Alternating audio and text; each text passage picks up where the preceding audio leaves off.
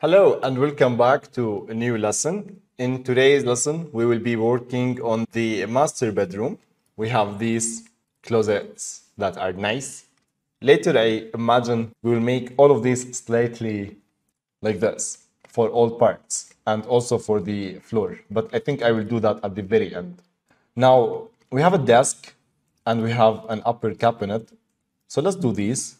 Here's my desk. I'm gonna set it like to a height of 5 and I will set this to a height of 90 for now. And I'll make a duplicate of this. Press Ctrl V, click yes, and just move it. And for this here, we can make 40, 35, and so I will offset this about 80 centimeters, like so. And I will set the height to something like also 80.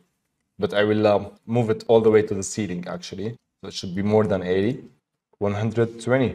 Perfect.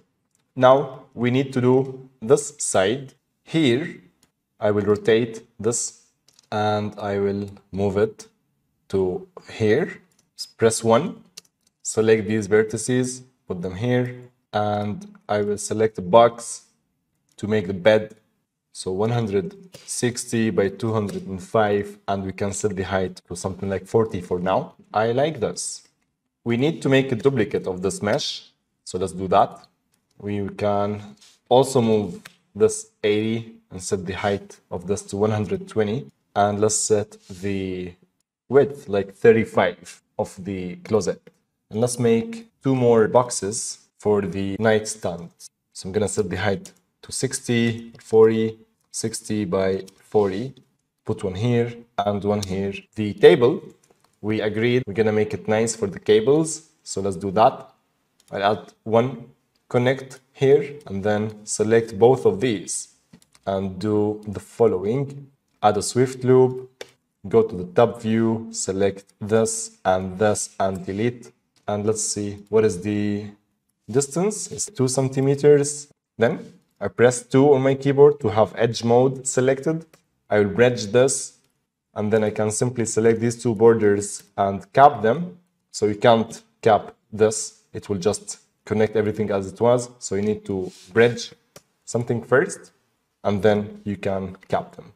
I want to take another look at our reference real quick. How many closets? We have 1, 2, 3, 4. So let's do this. Let's do this. Let's isolate this. Press Ctrl V on this to make a duplicate. Make this 2. Convert this to edit poly. Select these. Loop. Chamfer. 0.25. Open chamfer. Select this. 0.5 minus 0.5. Press 3. Ctrl A. Cap. Alt A. Click here. On the y-axis, we want the maximum to the minimum. It's just a trial and error. And put this here. That's nice. We're gonna do the same here. So let's do that. So select this. Click connect. Maybe this is good. So if you look at this image, we have approximately like it's 50 centimeters. I like that. And just like always, I press here. So I press 4 to go to polygon mode and I press shift and click. Okay, I'm gonna do that again. I'm gonna press shift and move my mouse and click. Press D, detach as a clone. Yes. Then this, let's just move it 2 centimeters in. As always, select all of this, select these guys. Let's do chamfer, 0.25, open, select this, 0.5 minus 0.5 shell, and we are golden.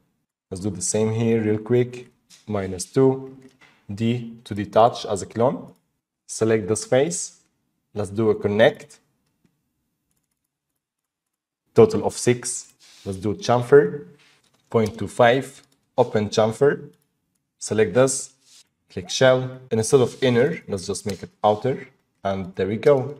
I'm taking a look now at what is left in general. Still have the bed. We need to add our light sources, the cabinets, the sliding doors. Here we have a sliding door. There we go. So I would imagine the sliding door is like 1 centimeter of thickness or 2. Let's say it starts in the middle here to here. So I'm going to add an edit poly modifier and move this like to here. And now here's what I'm going to do. I'm going to select these 3 meshes. This one here, I would delete. Just click on this and do a cap. Select this, also do a cap, and do the following. This can be set to a height of 280, but let's just do it from here. All right, and select these edges, do a connect, do a chamfer, open it like so, and imagine this going all the way to here. So here we can add Swift loop, okay? And we can select these inner faces and delete them. And I can get rid of this because I don't want it. And I can select this and this edge, click B to bridge, and B again is my shortcut. So just click bridge, select 3 to select this border, and press on, oh, it doesn't work. So let's do it again. Select just one border, rapid Q cap. There is something wrong, it says. And what is that? Oh, actually, yes, I know what's wrong. We don't have the same amount of topology.